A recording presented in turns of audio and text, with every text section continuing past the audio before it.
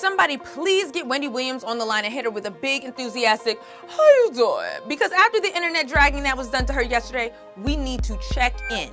The self-proclaimed queen of all media was a radio DJ and now a TV host that reports on the latest gossip, good, bad, and ugly, always being sure to insert her personal opinion with words, moments of silence, rhetorical questions, or a quick roll of the eyes. Something like that.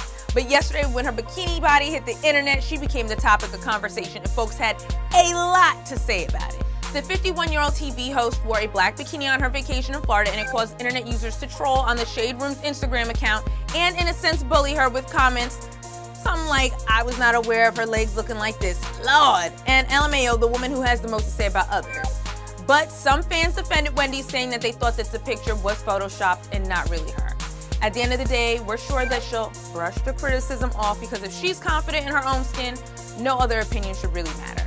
But you tell us, do you think that Wendy Williams' internet dragging was necessary or not?